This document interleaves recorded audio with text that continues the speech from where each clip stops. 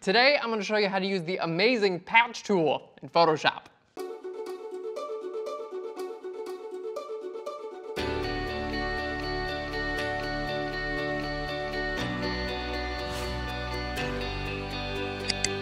Hey guys, and welcome to Phlearn. My name is Aaron Nace, and you can find me on the all-new Phlearn.com, where we make learning Photoshop and photography fun. And today's episode, it's kind of like a simple episode, but it's super helpful because we're going over the patch tool, and I'm going to show you all the settings and really get in depth when using the patch tool and show you why we actually use it. And it's one of the most useful tools in Photoshop. So if you don't know about the patch tool, this episode is going to be amazing for you.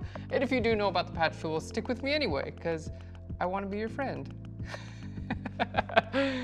All right, so let's get into our image for today. We've got a beautiful portrait of a girl sitting on a bench, and we're actually going to focus right down here. We're going to be removing some of these leaves with the patch tool today, and that's really the big use of the patch tool. Is you want to remove relatively large items from your photo, and as long as you have an area to sample, or like a source area, which we'll show you how to do, it's going to be very, very easy.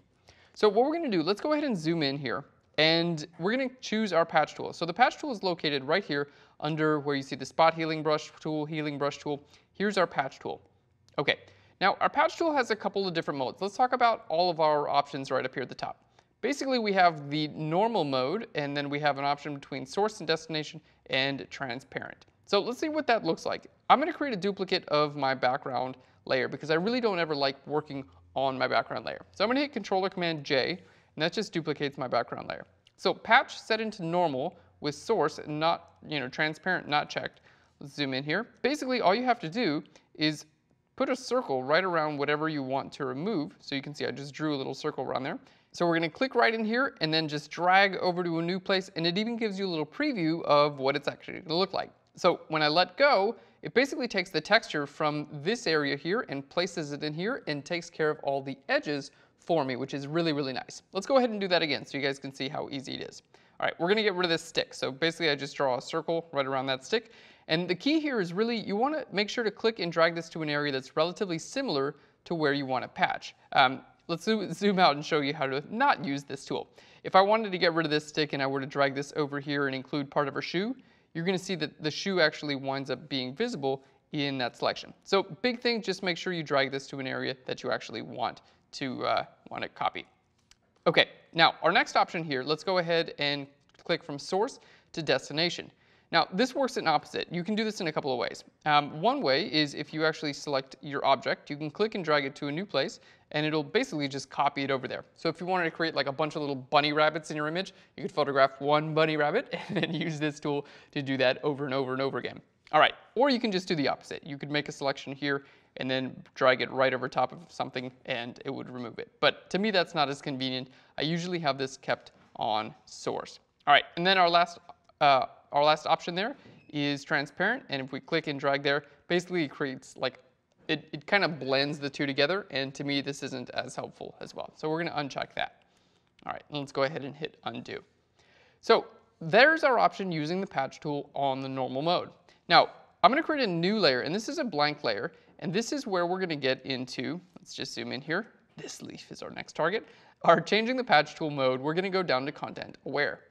Okay, now content aware is great. The idea of it is great anyway, because we can use this sample all layers button right here, and I can do this on a new layer. I can do it on a blank layer.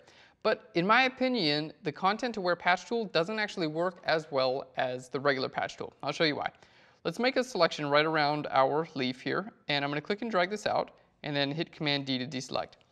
And it may be hard to see, but the edge right here around where I actually did the patch tends to be kind of fuzzy. It's not a direct representation. Now you can change your settings here, your adaptation. From your scale, you can go from 1 all the way to 5, but I'll show you, like even at both of those set up to 5, the edges still show up a bit fuzzy. Okay, an adaptation set all the way up, you're going to get less fuzziness, but in my opinion, the regular the patch tool set to normal mode still works a lot better. So although I love the idea of being able to sample all layers and do this on a new layer, I would recommend keeping the patch tool in normal mode and then just doing it on a duplicate of your background layer. All right, let's just do this a couple more times and you guys can see super simple to basically click and drag, remove anything you want. Now, if there is, like, let's say this leaf or something like that, we move it over there, and you do have any like areas that kind of get patched and look a little bit weird, just circle over them again and then do another patch. That's my recommendation. Rather than hitting undo, just do another patch. Unless it's like, unless you only circle half of the leaf and then it really messes up, then, go ahead and hit undo. So this is where it works great. When you have like a large area of, ground or something like this, that you can actually sample areas from. Now, for instance, if I wanted to patch tool anything like, let's just try to do her shoe and see how that looks. I'm gonna patch tool right around there and see what that looks like. Obviously, that's not gonna work.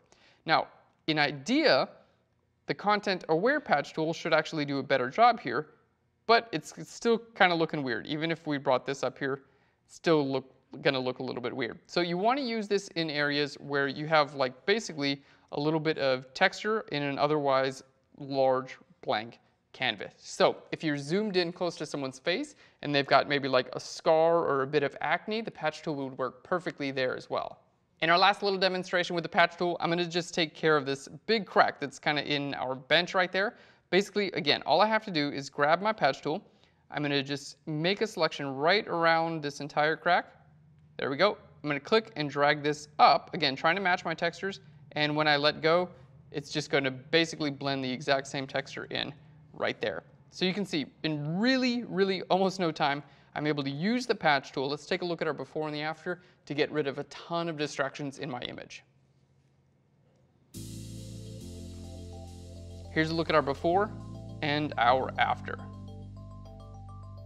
And that's it for our episode on the patch tool, guys. I hope this helped out, especially if you've never used the tool before. It should introduce you into something that's super useful in Photoshop. And if you have any ideas for episodes, or if you have a question about today's episode, just leave it in a comment right down below. We'd love to hear from you, and we do our best to answer all of our comments here on YouTube and on Phlearn.com. And if you like what we're doing here on Phlearn, just subscribe to our YouTube channel. You can receive free Photoshop and photography tutorials every single week. I'm not stopping. We're just gonna continue making these for a long time, and we've already made over 800 of them, so plenty of episodes for you to learn. Thanks so much, guys, and I'll Phlearn you later. Bye, everyone.